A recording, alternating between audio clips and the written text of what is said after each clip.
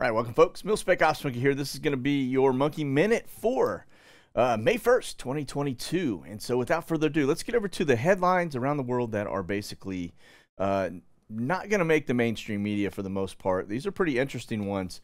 Starting off today, this is actually the White House is talking about Iran is just weeks away from having their nuclear missile program up and running, which is a very bad thing for the rest of the world. But I do find it kind of interesting. You may remember that it was the Kenyan and his administration on his way out the door that pumped a obscene amount of money into that program, and plane loads of cash, I think is how they called it. But and then, of course, Trump came in, shut it all down, which was the right thing to do.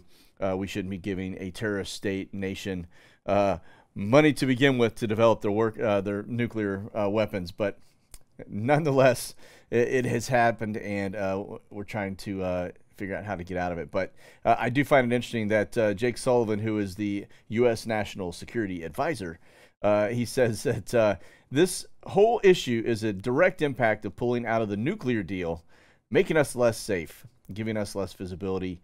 I think, if you remember correctly, they're the ones that actually started the whole nuclear deal. So yeah, so if we're pulling out of it, making us less safe, nah, I don't think so. This is ridiculous. It's absolutely crazy to think that this could even take place. But anyway, nonetheless, that's the headline. Yeah, don't see that really mainstream media talking about that, do we? All right, now get over here to the Chinese stocks. They're saying the yuan commodities are crashing, and basically plunging the country into its darkest moment in decades. Just to kind of show you, we've talked about this. We were just saying how all the ships are sitting out on the shore, nothing's moving. Their economy is pretty much collapsing as they roll into beyond a month worth of shutdowns. There are certain elements that are starting to move. We see the ship flow starting to pick up a little bit, but there's still a ton of ships sitting outside off the coastline that are not going anywhere yet. So this is far from being over.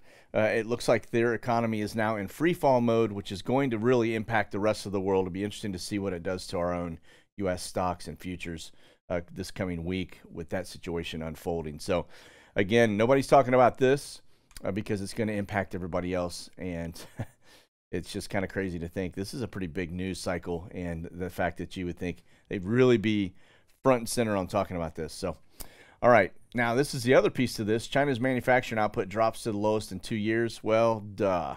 You shut the country down, and for a prolonged period of time, it's going to happen. But they're saying now that it's starting to contract in terms of what they measure it as, and they're saying it's because of a decline in production and demand.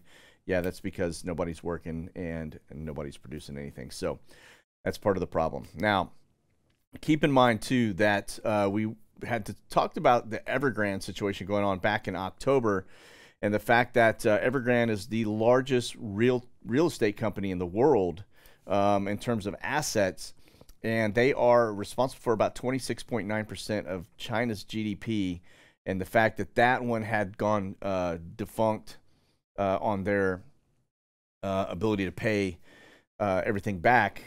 That happened last year, and they've been slowly trying to bleed that down in incremental steps to not have their economy collapse and have everything plunge, because that was actually going to impact the rest of the world.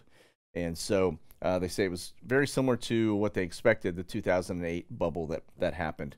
And so now you've got that happening. You've got this going on. This is basically going to send them into a very bad economic period. And, of course, as you know, what's the best way to get out of a bad economy? War, right? It always happens that way. So now, speaking of Chinese, it looks like they were selling off these missiles. We saw the aircraft actually go into Serbia and deliver these missile systems. Serbia is now showing off these Chinese missiles amid build-up concerns in the Balkans. Now, one of the things that is interesting is that Serbia is not on friendly terms with NATO. And the reason for that is because back in 1999, NATO bombed the daylights out of their location there in Serbia. And so evidently between Serbia and Kosovo, there is a lot of rift going on. Of course, Kosovo declared its independence back in 2008. And I don't think the Serbians are very happy about that. And of course, Serbia is very pro-Russia. And so this is going to be a very interesting dynamic that enters into the region. Adding those missiles into that region is actually a very bad thing because of the location of it. But if that area goes hot as well, we could have multiple conflicts in the southern European region, or the Baltic, so to speak, which would be very, very interesting because of our pre-positioned assets in those regions. Okay, now let's get over here to the drought monitor. Just want to show you, we've been talking about crops and crops failures and food shortages and things like that. The drought monitor is actually saying now that the cool, wet conditions delay corn planting in the Midwest. And they've actually, it's not a good situation because they're behind schedule. So this just adds to the layers of other issues that we already have going on, but it's just a data point we need to pay attention to because if they're not producing the corn, you know, that's stuff that we use for feed. We use it for gas or ethanol, things of that nature. And it's a pretty big export for the U.S. too. So anyway, just another agricultural data point. All right. And let's get over here to the watchers, which this is an interesting deal. India is now having a heat wave causing the worst energy crisis in 6 years. This isn't man-made, clearly. But they're saying they've had temperatures upwards of 114 degrees Fahrenheit and that it's just continued on. I didn't know this, but India is actually the #2 largest energy consumer on the planet. So many people there. But yeah, this is not a good situation for them, and especially given the fact that, you know, this heat ties into their ability to grow crops. You end up having a lot of things that fail when you get higher elevated temperatures. So anyway, we'll keep our eye on this one again. That is a large populace, and of course, with all the other energy crises going on around the world right now, the timing could not be worse, right? All right, and last up, we're going to talk about the volcanic activity going on around the planet. Now, I point out the volcanoes because if you go look at the Day of the Lord, it is very reminiscent of that activity taking shape here on our planet. And so that is, there are a lot of things and aspects that pull into this. For example, Revelation 6:12, that talks about a great earthquake and then the sun becoming black as sackcloth and the full moon like blood. But notice here, Joel 2:30, wonders in heaven and on the earth, blood and fire and columns of smoke. There's a lot of references within the Bible that are very reminiscent of a volcanic eruption. And so that's why I point these out. It's the levels of volcanoes that are erupting around the planet right now is higher than we've ever seen in our history. There are some 45 active volcanoes right now, and of that, we see anywhere from 7 to 14 on any given time frame of them producing ash into our atmosphere.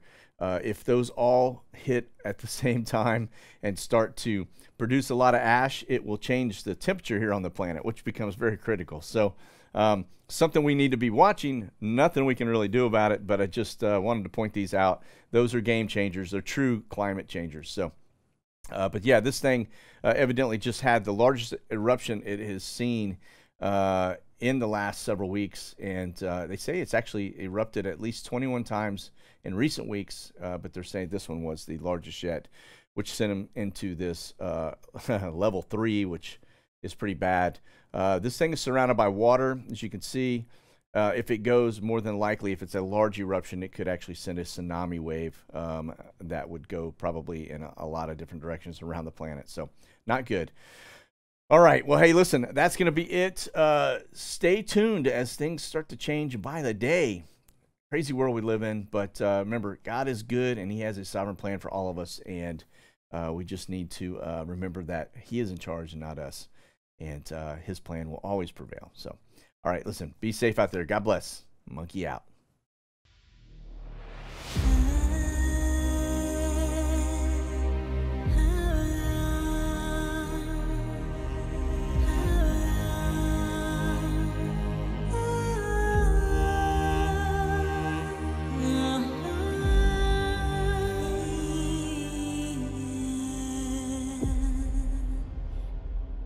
Check out the latest gear and products at monkeywerxus.com.